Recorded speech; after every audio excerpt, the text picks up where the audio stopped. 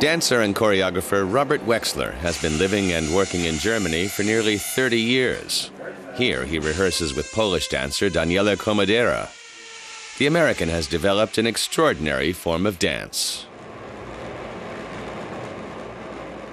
I want to make movement audible. I want to make movement into music. The dancers don't follow the music follows the dance, which controls the succession of tones and light, as shown in this performance by the Palindrome Intermedia Group, founded by Robert Wechsler. Even the smallest gestures can produce fascinating effects.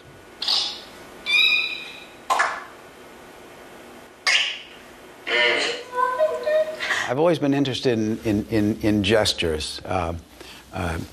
Gestures are discrete, they happen in a short amount of time, and they carry a message, in the same way that a word is a gesture of language. Wechsler had software specially developed that can transform, alter, and shape gestures' emotions into musical and rhythmical elements.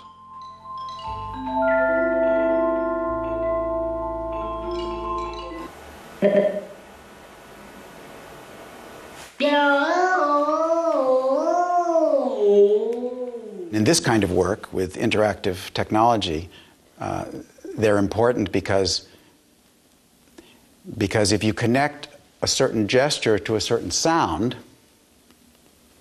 we have that effect of a word. Yeah, we have the effect of when you ask a question, you raise your eyebrows, something like that. There's these connections of physical gesture to sound gesture that are very powerful.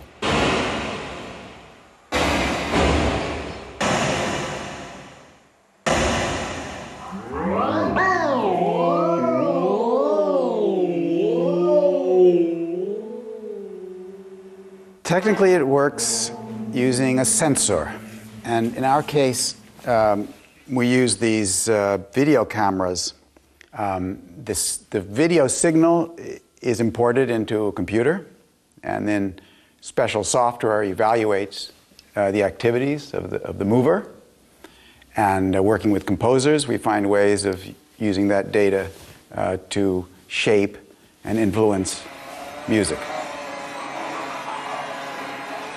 It's a new experience for the dancer Daniela Komodera to create music directly with the motion of her body.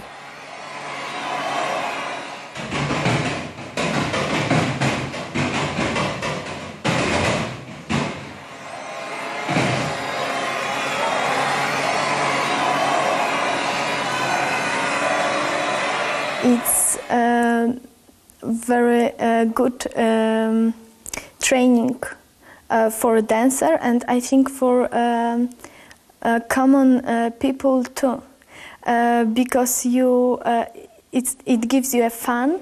It's like a play, and you are more mover than dancer.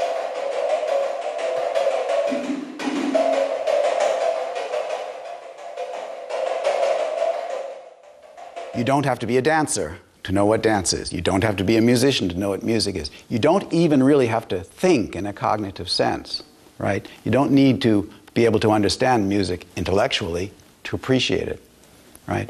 So a person can have a disability which limits their body, their physical expression, but it could also be a disability of the mind, but they can still express themselves through music and dance. It occurred to me that maybe there's an application for this for people with disabilities, all kinds of disabilities. Wechsler's workshops for people with disabilities, like this one in Dresden, show them their potential for further development.